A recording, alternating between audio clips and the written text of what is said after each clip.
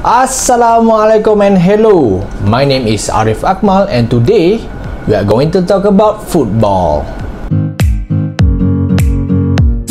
Football is my passion. I live, breathe and sleep football. And football is the biggest game on earth and also on our beloved country, Malaysia. Malaysia football just recently reached the cloud 9 when JDT managed to top their Asian Champions League group. But in reality, we are far from being the best. Currently, up to May 2022, according to FIFA ranking, we are the 154th team ranked in the world. Comparing to other ASEAN countries, we are behind Vietnam, Thailand, Philippines, and surprisingly, Myanmar. But today, I'm going to dissect on why our national team hasn't been performing very well.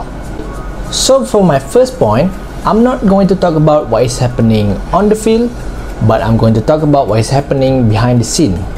Okay, my first point is professionalism.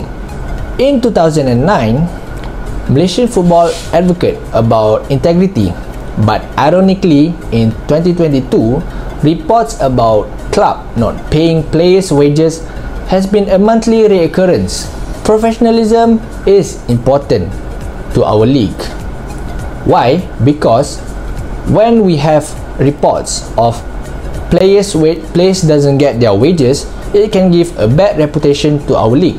When we have a bad reputation, no investor want to invest in our league. When no investor want to invest in our league, the team competing in the league will not be as competitive as the rich one.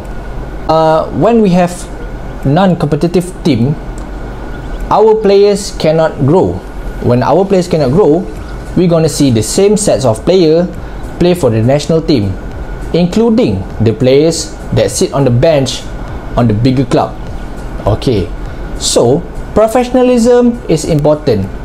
If you want to be owner of a football club in Malaysia, make sure you go all out and pay the players' wages and make sure you fix the facility at the club so that we can improve the performance of our national team, your team, and also we can see a lot of talent coming playing for the national team.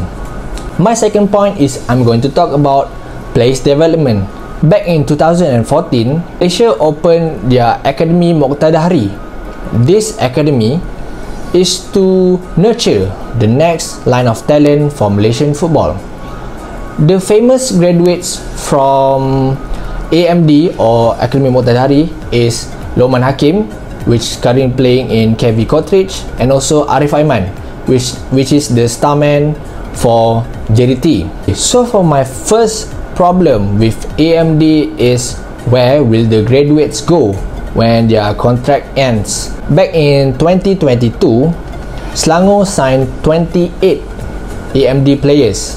If we go back to the opening season of this 2021 season, most of AMD players will go to either JDT or Selangor. But what happened to the others? My second problem with AMD is when they are signed to Selangor or JDT, what is happening to the talent in that state? What happened to the players from Sekolah Sukan Negeri? What is the solution for this problem? In my opinion, every team in Malaysia needs to have their own academy. This academy ranging from the age of 8, which is the grassroots, up to the age of 23. This method has been done in England.